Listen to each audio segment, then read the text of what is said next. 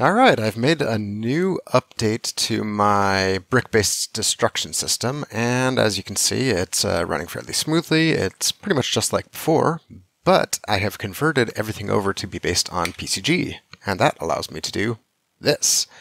Now I can take down a building in about 5 seconds instead of 50 seconds. Let me show you what's going on behind the scenes.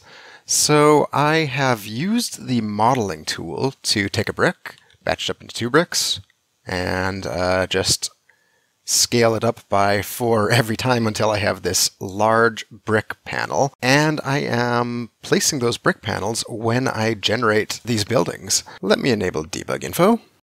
So as you can see here, I have just destroyed one of the larger brick panels.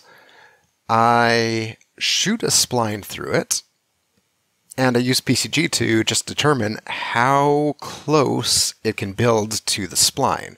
So I place 4 white panels, break down one of the white panels into 4 blue panels, and so on until I get down to the individual brick level, which are these red dots here. And when something doesn't fit as an individual brick, it turns into a particle. And these particles are a lot more efficient than they used to be because game dev Micah pointed out that we can actually export GPU particles back to Blueprint, which has allowed me to make all of these particles be GPU based. And I can run them smoothly with collision, no problems, and everything works great and efficiently.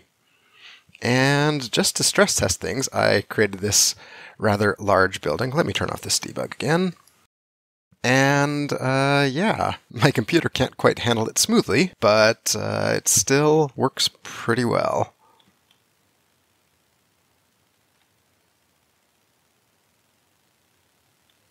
So there you go, procedural content destruction.